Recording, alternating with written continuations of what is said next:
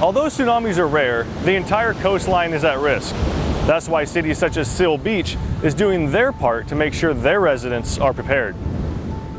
Cal OES, in coordination with the California Geological Survey, recently updated new statewide tsunami hazard area maps.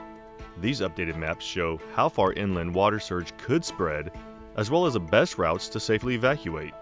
These just show folks that come here and visit the beach where their hazard areas are and how they would need to evacuate, or where they would need to walk should they need to evacuate during a tsunami event. In Orange County, the coastal town of Seal Beach displays the updated tsunami maps at kiosks near the pier and surrounding beachfront locations, making it easy to view for visitors and residents. Signs throughout the town are also posted along roadways and evacuation routes. There's a delay when somebody gets an alert, they don't immediately do what it says, which is evacuate. It takes people time to process these things. As quickly as you can realize, the more chance you'll survive. Seal Beach is among a number of California coastal towns nationally certified as a tsunami-ready community.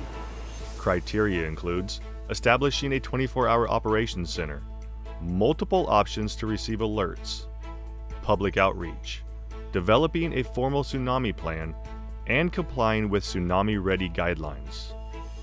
Have a kit and make a plan. So in the event you do get a notification that an earthquake or a tsunami are coming, you can take that kit, leave, and you have a plan because you've already talked to your family members about it. In addition to knowing your evacuation routes and listening to local authorities if ordered to evacuate, make sure to sign up for alerts in your county or city to receive emergency notifications.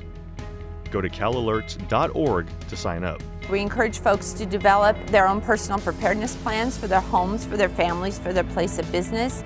Be familiar with it. To find out if you live in a tsunami zone, go to myhazards.caloes.ca.gov. And for the latest from Cal OES, visit us on all of our social media platforms.